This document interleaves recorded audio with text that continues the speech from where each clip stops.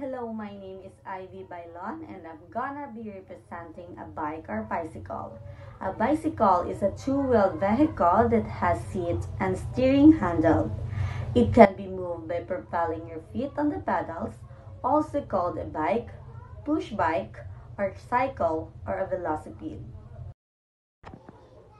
Next is the history of the bicycle. The earliest bicycle was introduced in the 19th century, and the original design stayed almost the same as the modern bicycle we know now. The earliest predecessor of the bicycle was a contraption made in the early 1410, invention of a man named Giovanni Fontana. It had four wheels and some ropes and gears that held them together. What is biking? Biking is an activity that involves a bicycle. You can ride the bike on a road, bike path, a mountain trail, or a rough terrain.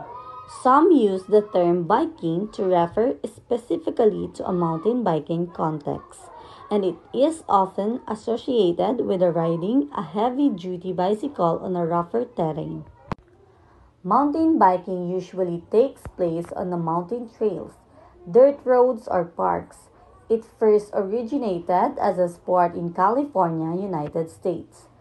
The first bikers who engaged in the sport used a type of bike called cruiser bicycles. These single-speed bicycles comes with balloon tires and upright seating posture. It has fewer gears, which make it the perfect bike when you want to simply enjoy riding without thinking about the gears to control. Nowadays, people who engage in mountain biking and off-the-road biking use mountain bikes. Let's move forward to the four basic skills in biking. Number one, braking. At first, this seems a little obvious, but there is far more to braking than simply pulling on the lever. Understanding how the brakes work will make you more confident when descending, cornering, or riding in a group. Your front brake is more effective than your rear and is the stopping brake. Your rear brake will slow the bike down and should be feathered, and you should apply it gradually. For more effective braking, rearrange your body to the back end of your bike slightly off the rear of your saddle so there is no chance of flying over the handlebars when the front brake is applied. Number 2. Observing the road ahead. These skills will help you when it comes to cornering. Scan the road ahead of you and look for things that may pose a danger. This could be potholes, oil, loose surfaces, or the action of the other people on the road. The more you cycle, the more you will begin to learn and predict what other road users may do and other effects the sort of surface you are and may have on your cycling. Mastering this will make your ride safer. Number 3. Riding out of the saddle.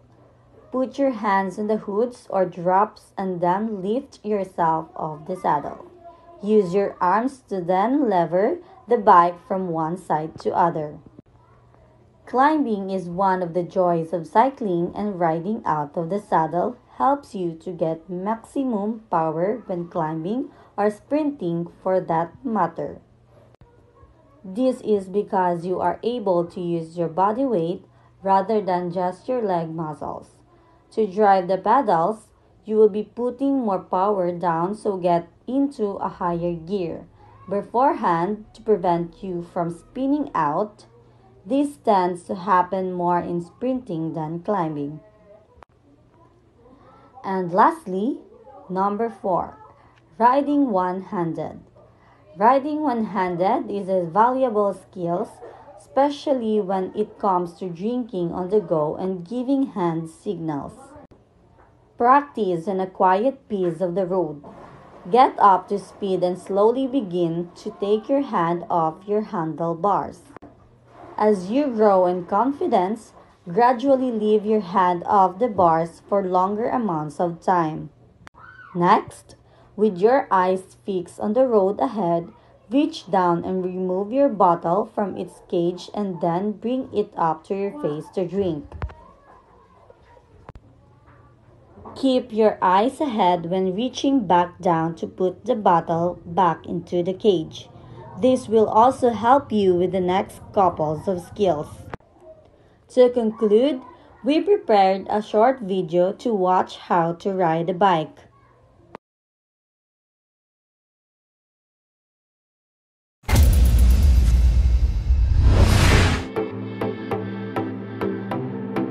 Let's start right at the beginning, setting off for the very first time. We're going to assume your bike is set up to your size and everything is in good working order. What you want to do then is stand your bike simply 30 centimeters away from the curb. Set your cranks reasonably level. The 3 o'clock position for your favored leg is what we recommend, just like this. Then, whilst holding the bars and saddle, lean the bike towards you, remove your hand from the saddle and swing your leg over. Now, grabbing both brakes, steady your weight over the bike, place your best foot on the forward pedal, shift your backside onto the saddle, look over your shoulder to check for traffic. You're now ready to set off, so push down on your forward leg and maintain a relaxed balance over the bike. Hello, my name is John Noel A. Loreno, so I'm gonna be presenting table tennis. Table tennis is a very popular recreational and competitive team game played by either individuals or pairs. The game requires a purpose-built table and net, which players aiming to hit the ball continuously over the net and into their opponent's side of table to force their opponent to either not return the ball back over the net or to land the ball off the table. It is widely acknowledged that the table tennis is most popular racket sport, and the game can be so fast that the ball can travel as fast as 100 mph. Let's move forward to the history of table tennis. The origins of table tennis are unclear. However, it is believed that it was first played in England in late 19th century as indoor alternative to tennis and badminton. Archives from 1880s explain that it was played by upper classes on their dining room tables, and other players used books or cigar box lids as bats and golf balls or rounded campaign corks for balls.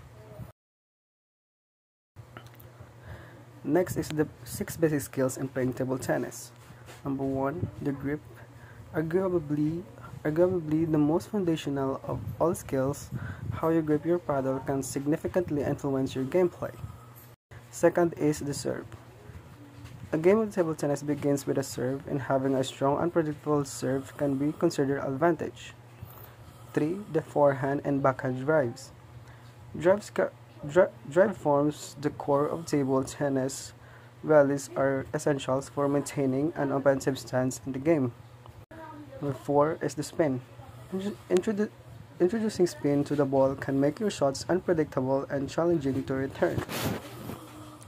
5 is blocking and counter diving. Basic skills and techniques in table tennis that focus on defense are just vital as offensive tactics. They allow a player to not only return aggressive shots but also transition seamlessly from defense to offense. Footwork. Proper footwork ensures you're always in the right position to make your next shot. Next is I'm going to discuss some basic rules in playing table tennis. Number 1, no hands on the table. Believe it or not, leaning your hands on the table is not allowed in the sport, so you should never be touch the table with your hands. If you do so, you will lose a point. Number 2 is when serving, the ball must be thrown 15 millimeters. Another rule which you may not know about the game is that the ball must be thrown at least 15 millimeters in height while serving.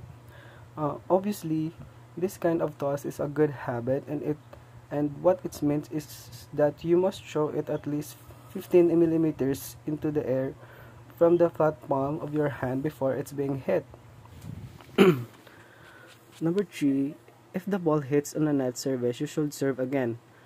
Sometimes when you serve the ball in the table tennis, it hits the net and it either falls in your part of the opponent parts of the table. If this happens, you should know that the official rule is to reserve and replay the serve.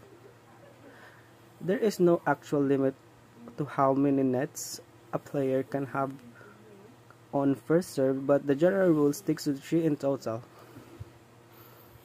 Number 4, the ball must be held in a flat palm above the table. When preparing to serve, you need to hold the ball flat in the palm of your hand and above the table. Number 5, rubber collars. Last but not least is the rule of rubber and its color. If you ever held a table tennis paddle, you probably know that one of the side has black rubber and the other has a red one. Ping pong, also called table tennis, is a fun two-player game where players try to score more points than their opponent by hitting a ping pong ball to their opponent's side of the table. To play, start by choosing a player to serve first. On a player's serve, they lob the ball straight up into the air and strike it to the other side of the table with their paddle. As long as the ball lands anywhere on their opponent's side of the table, the serve is legal. The other player must then hit the ball back to the other side of the table. Players continue to hit the ball back and forth until it either misses the table, bounces twice on one side, bounces once but isn't returned by the player on that side, or if it hits the net. 1 point is awarded to whichever player didn't cause the foul. The serve alternates every 2 points. Whoever gets to 11 points first wins that round. Then a new round starts. The player who wins 3 out of 5 rounds wins the game.